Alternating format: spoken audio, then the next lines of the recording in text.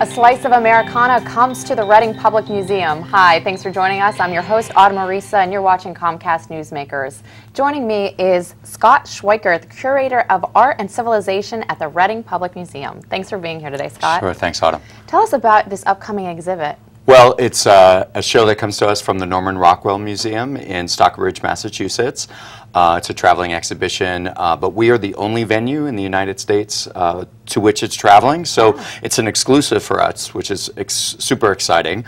And it's a show of about 70-plus works that span Rockwell's career with the Boy Scouts from the 19-teens through about the 1960s. So it's sort of a comprehensive look at his treatment of the subject of Scouts and Scouting in the United States. Talk a little bit about that relationship. He has a long background with them. Right. Well, he started out illustrating boys' life early on, around 1912. And then by 1914, he was named art editor of the magazine at a very young age.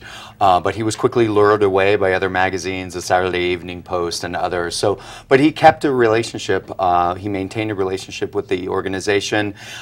He did calendars for about 51 years for the Scouts and did the cover of Boys' Life in the February issue for about 50 or 60 years as well. So it's a very long span of his career. I mean, obviously, Rockwell is an icon of American art. He's a household name. Everybody's familiar with his images. So we think that this will be a great show for folks to come, especially those who haven't been to see us lately. Who is it going to attract? What kind well, of I think, crowd? right, scouting groups, obviously, so lots of local troops are coming, school groups as well. There's a lot of opportunity to talk about American history. There's World War I and World War II, you know, sort of as the background. And there's also a section on presidents, because the President of the United States is also the honorary president of the Boy Scouts. So there's that tie-in as well. So we've got a lot to offer in this exhibition. And you have some side exhibits as well. Can you explain those? Right. We've got a show called Scouting Through the Years, which is in our central gallery that runs concurrent with the show.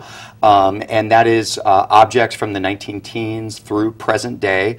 It's things like uniforms and handbooks and badges and those sorts of things. And we also have a Works on Paper show, which features Norman Rockwell and Scouting as a theme as well. Is there an additional fee to see this? No, you can.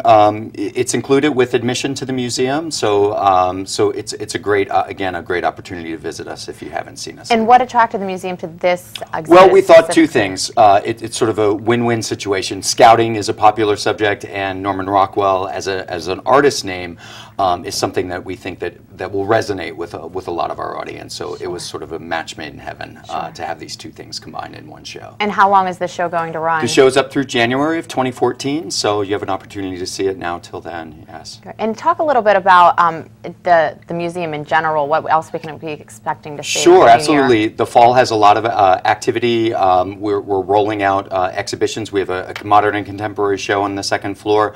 We have a show of recycled fashion running concurrently with these shows as well. So there's sort of something for everybody. We're really excited about the fall season and hope that the folks can visit us. Great. And if somebody would like to find out more information, how can they do that? Go to the website is probably the best advice, and that's www.readingpublicmuseum.org. Great. Thank you so much, Scott. This hour's newsmaker has been Scott Schweigert. He's the curator at the Reading Public Museum. You've been watching Comcast Newsmakers. I'm Autumn Marisa. We'll see you next time.